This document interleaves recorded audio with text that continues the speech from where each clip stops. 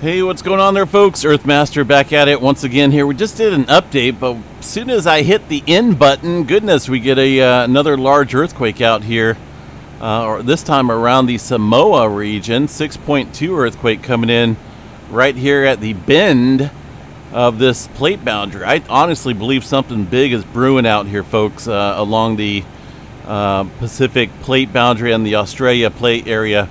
This is a major zone for large accumulated slip rate, and we've been seeing a good swarm of activity here with 5s and 6s and of course 7s over here around the Vanuatu area south of here. I think something bigger brewing up out here along this plate boundary, so be aware of what is going on. 6.2, very shallow earthquake there in the Samoa area. This is being reported by the USGS. I don't believe there's going to be any tsunami statement with this, but we will double check that, make sure. It doesn't look like it. 6.2 in the Samoa area.